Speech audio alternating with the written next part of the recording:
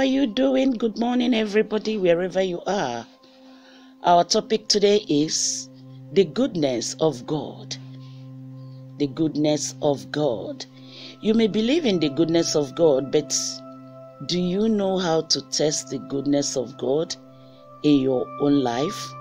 Find out how you can start experiencing it for yourself. Our God is a good God. If you know Him and love Him, you will likely respond with a healthy amen. Yesterday, today, and forever. He's a good God on our best days, on our worst days. He is a good God when we understand life circumstances. When we don't understand, He is still a good God. He never changes. Now, you might know of the goodness of God, but do you really know what it takes or what it's like to test and see that the Lord is good? Psalm 34 verse 8. Just think about the difference between knowing about something and experiencing it for yourself. When you test or see something, it isn't just something you have heard about or believe. It is something you have experienced. You can testify it to its truth. For example, you may have seen a big chocolate cake, believed it existed, and even seen others enjoying it. But it isn't real and tangible in your own life until you have tested it yourself. Maybe you believe God is good, but you aren't sure He will be good to you, or that He will be good to you in every area of your life, health, family, and finances. Maybe you know He's the giver of good and perfect gifts, and you have seen them operating in the lives of others.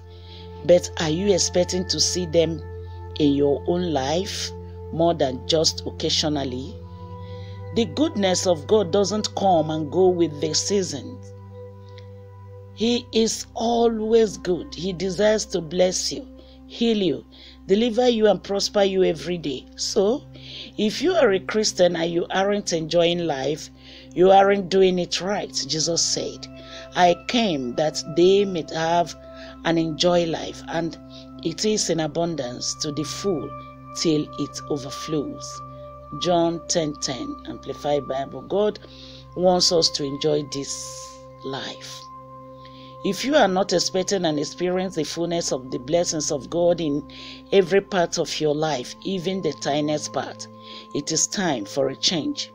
It is time to learn how to test the goodness of God with these steps I'm going to mention now. Renew your mind to the goodness of God, meaning be transformed by the renewing of your mind. Romans chapter 12 verse 2. You might think you have got it covered when it comes to understanding the goodness of God. But if you really want to press into His goodness, start by accepting that you might have something more to learn. Sadly, most of us have been exposed to religion. The kind that says you can't depend on the goodness of God. The kind that says God sends sickness and poverty to teach you something or for His glory. Or maybe you even believe in His goodness, but deep down, you aren't expecting to test every morsel of it. It's surprising the number of people who can read the scripture and determine God to be anything but good. All anyone easily needs to do is to come to the right conclusion about God's nature is look at the actions of His Son. If religious traditions have robbed you of the goodness of God, or if you have lived hesitant to expect all of His goodness for fear of disappointment, it's time to press the reset button. Even if you have been your own enemy, convincing yourself that you somehow are unworthy of the goodness of God, or at least some of it, it's not too late. You can renew your mind to the goodness of God. Start today, washing those traditions and wrong thoughts away with the truth. Get out your Bible and let God Himself tell you through His own word that He is the God who heals you. Exodus 15:26. Dig into the scriptures and discover for yourself that He is the God of mercy. Psalm 86 verse 5. His loving kindness, Jeremiah 9 verse 24. And God is a compassion God, Psalm 145 verse 8. Begin renewing your mind today with these words I have told you. Put your doubts to rest and open your heart to receive the truth about your Heavenly Father. Renew your mind to the goodness of God. It is the only thing that can truly set you free. Another one is believe you will see the goodness of God. I would have lost heart unless I had believed that I will see the goodness of the Lord in the land of the living. Psalm 27 verse 13. If you want to test the goodness of God, you need to believe you will see the goodness of God in your life. It's not enough to believe it exists. You can believe $1 million exists, $1 million exists without believing you will see it in your life. You need to get to a place where you are expecting it. And you cannot see the goodness of God unless you believe. He is a good God who gives every good and every perfect gift. James chapter 1 verse 17, to those who love him. Let's set the record straight. God is not holding back any good thing from anyone. 1 Corinthians 2:9-10 says, Eye has not seen, nor ear heard, nor have entered into the heart of man the things which God has prepared for those who love him.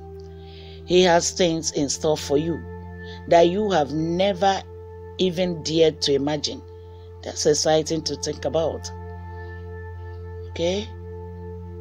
The Hebrew word shalom, which the Lord uses to frequently bless his people, means to have wholeness in your life, spirit, soul, and body. It means you have nothing missing, nothing broken. God knows that it is the way things ought to be, and that is the way he wants them to be. Not just for a few of his people, but for every one of them, as Psalm 145 verse 9 says, the Lord is good to all. This truth greatly imparted healing in the life of the children of God whenever you believe in God. As people understand God's goodness, they find it easy to trust him. That trust enables them to open their hearts to his healing power.